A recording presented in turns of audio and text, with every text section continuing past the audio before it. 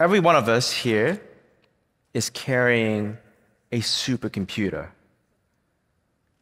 It's warm, it's wet, it's squishy, and we've had it ever since we were born. This supercomputer runs off a cheeseburger and consumes roughly the same amount of energy as a light bulb. And no, as you're probably thinking, I'm not referring to the smartphone in your pocket. I'm referring to the brain in your head. Brains are an amazing organ. They allow us to understand the world we live in.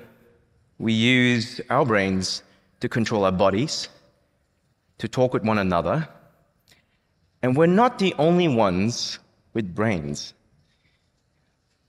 Animals and insects, such as dogs, cats, bees, and even the octopus, all have brains that allow them to survive and thrive. The brain is also the only known entity that has what we call general intelligence. It's the kind of intelligence that we have spent trillions of dollars getting computers to imitate the brain in the form of AI. But AI is not just expensive to build. There are costs involved with the energy, the water, and the data required to build ever larger systems. So here's an idea. Instead of us trying to make ever larger computers to imitate the brain at greater costs, what if we went the other way? And what if we could build a computer from a brain? Now, brains are made up of roughly around 89 billion cells. And these brain cells communicate with one another using very tiny electrical signals. And because electricity is the shared common language between the cells and a computer, we can listen in and try to understand the secret language of these cells. At my lab, we have special computer chips where we grow brain cells. And these chips not only allows us to receive the electrical signals, but we can also send electrical signals to these brain cells. And this is the way that we managed to teach these brain cells how to play a video game. We take the chip, we put some cells on, and we connect it to a computer.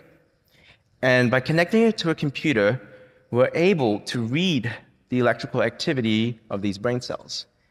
And we take that activity and we have them control the paddle to go up or down in the classic video game Pong. But not only are they controlling the paddle going up and down, we also send an electrical signal back to the cells, telling them where the position of the bouncing ball is so that they can move the paddle to hit the ball.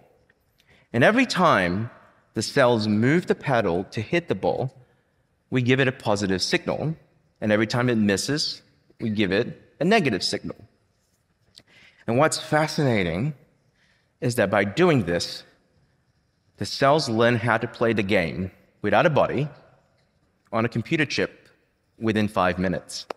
Now, you may be thinking, isn't it a little bit simple a task, maybe perhaps even trivial, to get brain cells on a computer chip to play a video game?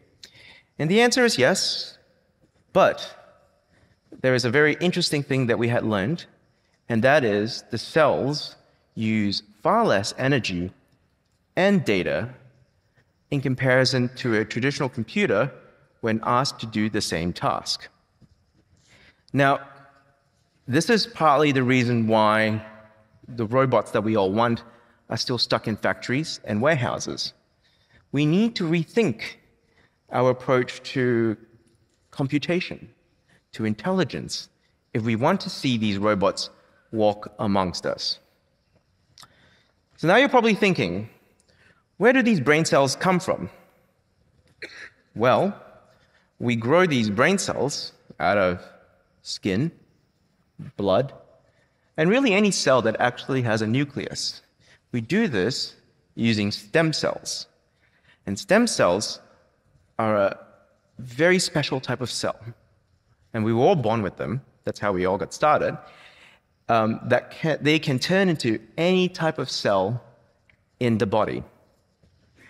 About a decade ago, a Japanese researcher by the name of Professor Yamakana won the Nobel Prize in medicine when he discovered that if you took any adult cell, skin cell, blood cell, cheek cells, and you mix it together in a cocktail of 4 different compounds, you could turn back the biomolecular clock of these cells and make them into stem cells. And we do this in my laboratory.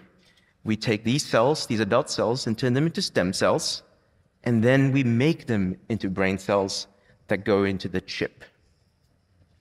Now, what's incredible about these brain cells is that they are genetically the same as the brain cells from the donor in their heads.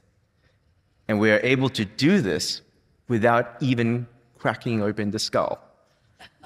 Imagine the future. We will be able to know for certain which medications we're able to give you that will have an effect without the mental side effects, because we'll be able to take your blood and turn them into stem cells, put them on a chip, and test the drugs that we would give you, but instead of giving it to you, we would be giving it to the chip to understand on a personal level what the effects of the medications would be and if there are any mental side effects. This future is soon approaching.